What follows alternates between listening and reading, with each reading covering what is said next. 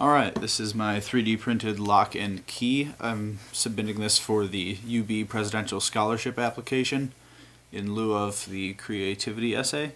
This was printed on a first generation MakerBot out of ABS.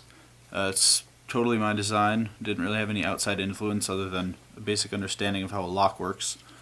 It operates with 3 pins like a normal padlock does. The barrel won't turn if the key isn't properly inserted, and the shackle won't open. And once you insert the key, you can turn the barrel and open the shackle, and it's free to rotate. The key won't, you can't remove the key if the barrel's turned, and then you can reinsert the shackle and return the key to its original position where it can be removed. And then the shackle's locked, and the barrel is also locked. Secured with 4 screws, which isn't really the most secure way to design a padlock, but security wasn't really in mind when I designed this. It's more of really a demonstration. So,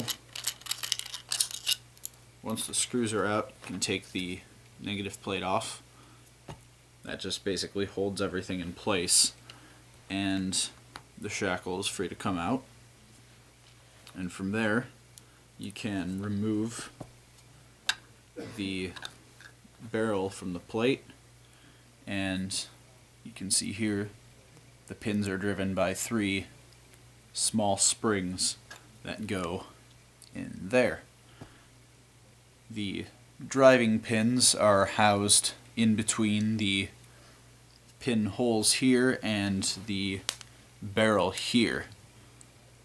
And inside here you can see the driving pins, where if you insert the key, they become flush with the barrel. That allows it to turn.